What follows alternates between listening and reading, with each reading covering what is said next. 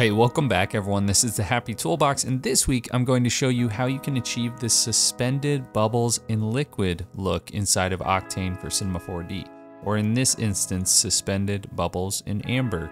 I kind of have this amber effect going on here, but if you zoom into this object, you can see there are these little bitty bubbles kind of inside of this. This is something that was frustrating enough for me. I figured I'd make a quick tutorial on it because it's super easy, especially with tools inside of Octane. So if you're interested in how to achieve this effect, let's get going. Okay, so rather than start this project from scratch, I'm just going to go over at a high level how you would achieve this, especially when it comes to these bubbles floating in the liquid like I mentioned. So first and foremost, if you are just interested in these bubbles, the main thing to do here is very straightforward, is you're going to be using an Octane scatter object. And you can locate this by going up to Objects, Octane Scatter. So let's just go ahead and delete our Octane scatter object right now. You'll notice all of those bubbles disappeared. Just make this a little larger. And what I want to do here is you'll see there's a little area inside of Octane scatter called surface. So I want to drag my small rock geometry, which is this, inside of that area. And right away, Octane scatter kind of has its own object. So it's going to place objects like this on the scene. If you stack any geometry under this Octane scatter, that is what these particles will be replaced with. So feel free to do that. I'll just stick with these for now to make it simple. But as you can see, we're using this Octane scatter, but it is outside of the object. But you can see if I uncheck this subdivision surface, it's actually alongside the whole edges of this geometry. If I were to grab this subdivision surface and try and drag it into where it says surface, it doesn't really respect that any further than the base geometry in this scenario. So I'm going to go ahead and grab my small rock geometry and reference that. You'll notice here on count, if I up this at all, it doesn't really change this. And that is because we are referencing all the vertices on this geometry. So what we want to do is change this to surface, and you'll immediately see a lot of other objects kind of pop into the scene. Surface is where now I can start messing with the count number, the seed number, etc.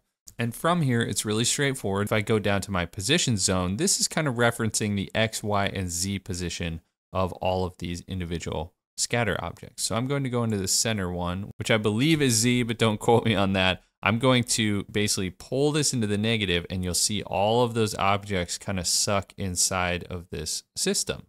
And there we go. We basically have our bubbles suspended in liquid already. And all I did from there is I just added a really quick specular Octane material in here. So if I grab that and throw that on my Octane scatter object, you'll notice it doesn't change because I do not have any actual geometry inside of that Octane scatter object. So if I want to actually apply material to an Octane scatter, I'm going to make a little sphere. Let's say I drop it down to like 3 for radius, segments 8. I'm going to drag that under Octane scatter, and it is now going to replace all of those individual objects with my geometry that I generated. So now I have full control over these things. I can scale the geometry up and down. I can apply material, etc. But yeah, it's a really cool, simple effect, and this is a ton faster than if you were to try and do this with cloner objects. Octane really understands how this Octane scatter object that's built into its system, how to render that way more precisely and better than it would a cloner object. Just at a high level, if you're interested in the rest of this look, I basically just have an HDRI in the scene. I have a couple lights kind of on either side, a cyc with a black diffuse material on it, and then for my amber color, all I really did was make another specular object inside of Octane, added a tad bit of roughness in my transmission, changed that color to yellow. In my index, I put it at a 1.5 since it's a little bit of a thicker kind of liquidy glass material. And then I did the same exact material. I duplicated it, but changed the roughness to about 0.11. Then I made a Octane mix material and put the clear amber and the ambered blur inside of this Octane mix material, and then used an image, C4D Octane, and then chose image texture. I can then plug in an image that it will kind of use as an alpha material between the two. The one I'm using right now is kind of this grungy scatter black and white material. And that just gets this little effect where I kind of have little patches of blur. I have patches of clarity. And I thought that was a pretty cool look. So that way I could encase my ancient construction worker 3D geometry inside of this beautiful amber resin. All right, so hope that helps. I think this is a pretty cool technique.